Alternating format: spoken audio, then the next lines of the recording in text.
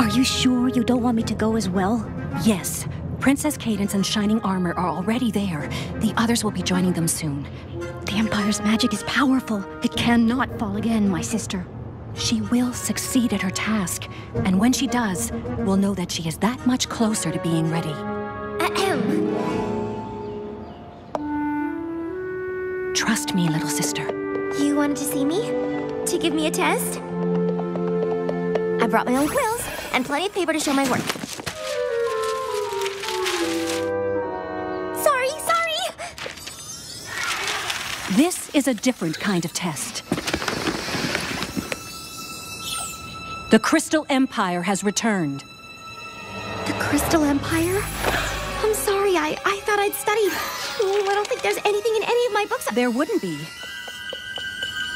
Few remember it ever existed at all. Even my knowledge of the Empire is limited. But what I do know is that it contains a powerful magic.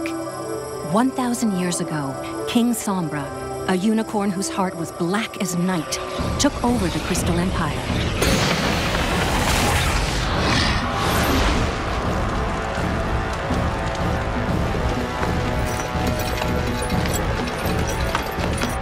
He was ultimately overthrown, turned to shadow, and banished to the ice of the Arctic North. But not before he was able to put a curse upon the Empire.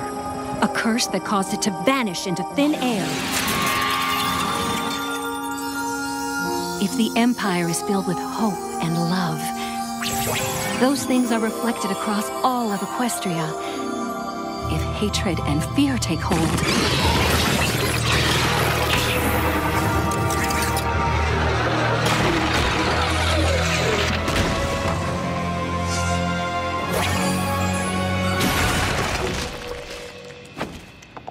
which is why I need your help finding a way to protect it. You want me to help protect an entire empire?